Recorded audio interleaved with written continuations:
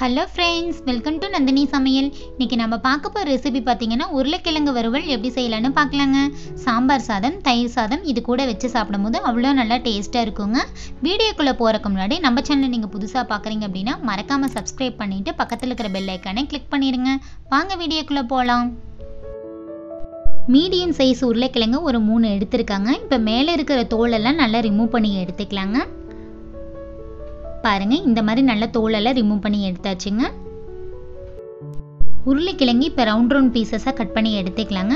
உருளைக்கிழங்கு ரொம்ப மெலிசாக கட் பண்ணக்கூடாதுங்க. கொஞ்சம் தடிமனாக இருந்தால் தாங்க உடையாமல் அதே ஷேப்பில் இருக்கும். இந்த மாதிரி நல்லா கட் பண்ணி எடுத்துக்கலாங்க. தேவையான அளவுக்கு எண்ணெய் சேர்த்திக்கலாங்க. எண்ணெய் நல்லா சூடாயிடுச்சுங்க. இந்த ஸ்டேஜில் கடுகு, உளுந்தம்பருப்பு, கடலைப்பருப்பு சேர்த்திக்கலாங்க. ஒரு கொத்து கறிவேப்பிலை, கட் பண்ணி வச்சிருக்கிற உருளைக்கிழங்கு பீசஸ் எல்லாமே சேர்த்துக்கலாங்க. நல்லா வதக்கி விட்டுக்கலாங்க. 1/4 டேபிள் ஸ்பூன் மஞ்சள் தூள், தேவையான அளவுக்கு உப்பு, நல்லா வதக்கி விட்டுக்கலாங்க. உருளைக்கிழங்கு பாதி அளவுக்கு நல்லா வெந்து வரணுங்க. அதுக்கப்புறம் தாங்க நம்ம மசாலா பொருட்கள் எல்லாமே சேர்த்துக்கணுங்க. அடுப்பு மீடியமில் வச்சு ஒரு 2 to 4 நிமிஷம் ஒரு தட்டு போட்டு மூடி வச்சிடலாங்க. நல்ல 3/4 பதத்துக்கு உருளைக்கிழங்கு வெந்து வரணுங்க.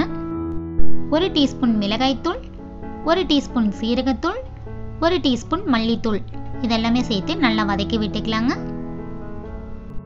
சாம்பார் சாதம், தயிர் சாதம் கூட வச்சு சாப்பிட்றதுக்கு ஒரு நல்ல பொருத்தமான ஒரு சைடிஷ் ரெசிபிங்க. கண்டிப்பாக எல்லாருமே ட்ரை பண்ணி பாருங்க.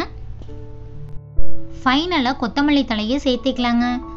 அவ்வளோதாங்க, சிம்பிளாக செய்யக்கூடிய உருளைக்கிழங்கு வறுவல் ரெசிபி ரெடி ஆயிடுச்சுங்க. இந்த வீடியோ உங்களுக்கு பிடிச்சிருந்தா மறக்காமல் நம்ம சேனலை சப்ஸ்கிரைப் பண்ணுங்கள். தேங்க்யூ.